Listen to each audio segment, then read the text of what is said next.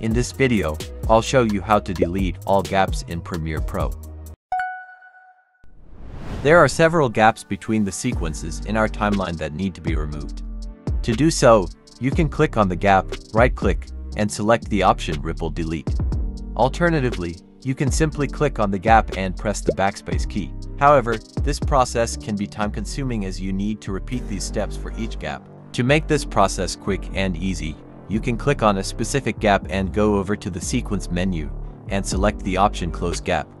For even quicker and easier access, you can go to the Edit menu, select Keyboard Shortcuts, and search for the Close Gap option. From there, you can create your own custom shortcut key by assigning a new key, making it easier to close gaps in similar situations in the future.